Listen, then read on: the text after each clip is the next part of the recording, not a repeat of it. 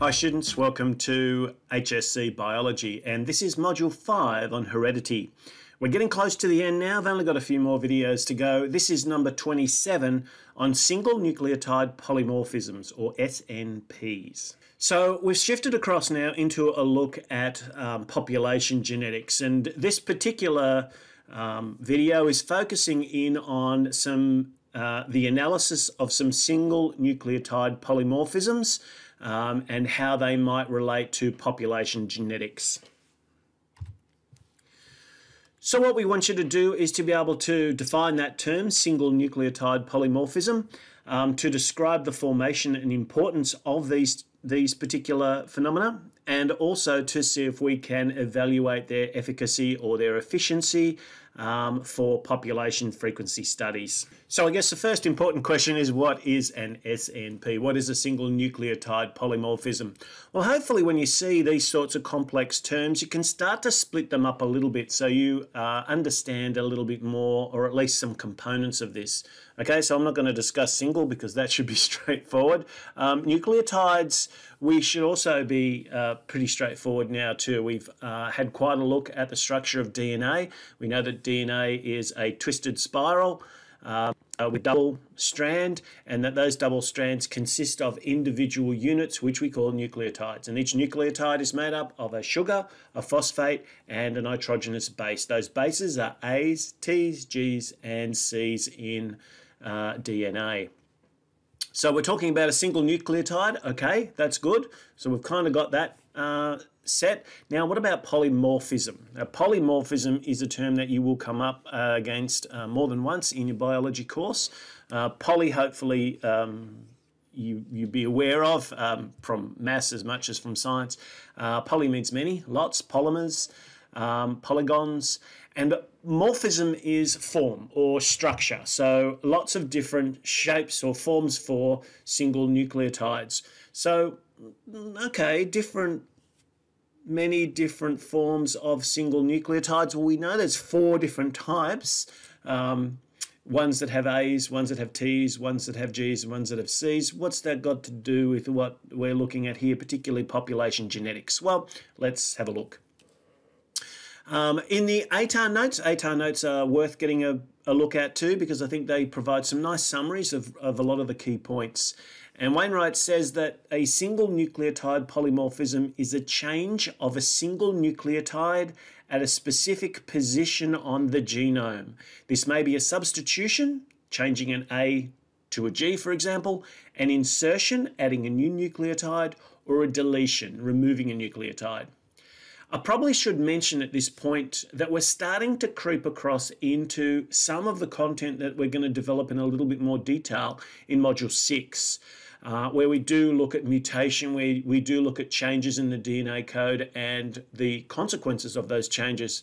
But for reasons best known to others and not me, this has been put in here, and so we are going to kind of jump a little bit backwards and forwards now in some of our discussions around population genetics, and maybe a slightly deeper look at some aspects of DNA structure and change that will develop again a little bit later. But it's probably not a bad thing now to just like let it wash over you a little bit and then come back and pick up some of those things that you need a little bit more detail on as we go further on. So let's have a look. So the first thing that we need to do is we need to, I guess, understand that we've got 2 strands in our DNA. We tend to concentrate on one of those strands as having the template for the replication process and also for the protein synthesis process. And obviously the protein synthesis process is the critical one. That's what that genetic code is doing. It's coding for the expression of a particular protein.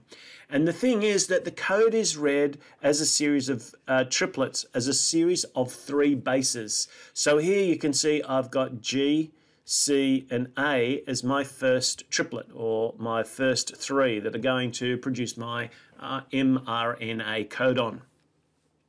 And we know that that's the opposite of each of these two. So if the mRNA code is going to be produced from this, we're going to have a C, we're going to have a G, and we would have a T, but we know that in RNA we don't have T's, instead we have U's.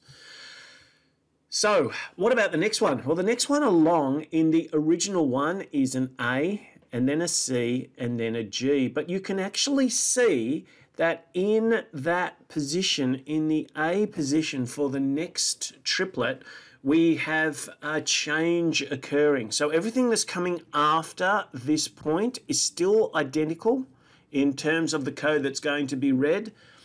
But in this position here, we have a single nucleotide polymorphism. We have what is called a substitution. So a substitution just means one nucleotide's been shifted for another. So a nucleotide with an A base has been substituted for a G base or for a T base. If we know where this particular gene is, or what this particular gene codes for, or even specifically where the amino acid that's being coded for in the transfer RNA, transferring that amino acid onto the growing protein, then we can get a little bit of an idea about what the genetic code may be for different individuals. And this is what happens when we're looking at using single nucleotide polymorphisms for population genetics. One of the problems is we can't see genes. We can't see what's actually in the DNA. We can kind of take cells out and start to map those, but that's still a fairly expensive process at the moment. So still what we try and do is we try and see if there are any ways that we can get to this information more quickly. The quickest way is through identification of the expression of a protein. If we can see that the protein that's expressed is slightly different in terms of the constituent amino acids, hopefully that doesn't destroy the protein's function, then that's one of the quickest ways. As you'll realise in a minute though, that's not the easiest thing for us to do with SNPs. But just to cover these other couple, obviously substitution is just one type of single nucleotide polymorphism, a change at a single base point. We often call these points the locus, a specific point that we know where something is happening. Now, if the A was completely removed, then we would have something which we call a deletion. And obviously this is actually going to shift the whole thing, because if I leave the A in and I have 3, 3, 3 moving along, once I've taken the A out, the next 3 are actually going to, from this point further on, change the whole of those triplets, of those codons that are going to come from the DNA. So there's going to be quite a significant change in the expression of a gene with this sort of thing, with a deletion. And the same is true of an insertion. So instead, we would shunt everything across, say, with the addition of, even if I just put in another A, the A moves the A across, it now becomes part of yet another triplet, which again is going to shunt the whole sequence after that. So the consequence of insertions and deletions are much greater than those of substitutions, at least potentially much greater than those of substitutions, because they're actually moving the triplets one way or another. What we're after is SNPs that can act as genetic markers, places where we know, because our biggest problem is most of the time for the SNPs that we look at, they are part of non-coding DNA. And I kind of alluded to this a moment earlier. If we are able to see the code, see the expression of the DNA code through the formation of a protein, that makes it much easier for us to identify any changes that are occurring. If the DNA is non-coding, that is, it's not going to produce a protein, if it's an intron, for example, even if it's within a particular gene, but it's not actually being expressed, then it's much more difficult for us to get to that information. We now need to target that section of that gene more specifically. We estimate there are around 10 million SNPs in the human genome, so there's a lot of them, and that's one of the reasons this is actually a useful tool in population genetics, because these random mutations that are occurring, changes that are occurring in the genetic code, usually not direct result of mutations, usually something else that's happening, but they allow us to track individuals, look at populations, look at variations, as we did in the previous example, but just with some more specific information on that code. So a couple of important implications. Firstly, for an I guess the difference between an SNP and just a standard mutation is for the SNP to be useful, it needs to be in at least 1% or around that sort of order of magnitude in the population. If it isn't, then it's just too rare, and it may well just be an individual mutation, and that's not really very helpful to us because there's too many things we've got to compare it with. What we do want to I guess, understand is that more than 90% of the differences across the human populations can actually be tracked through these SNPs. So there is actually a way for us to be able to do some specific identification, and we're going to talk about some of the implications of that a little bit later on in the next video or so.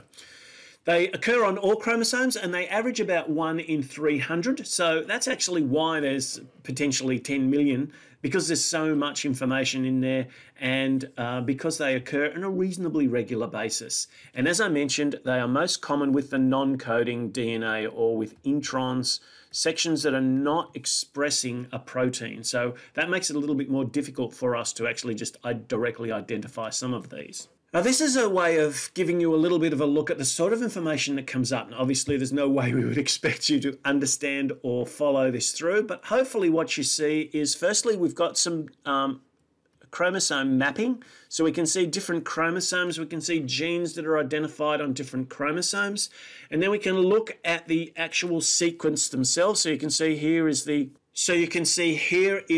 actual sequence of bases.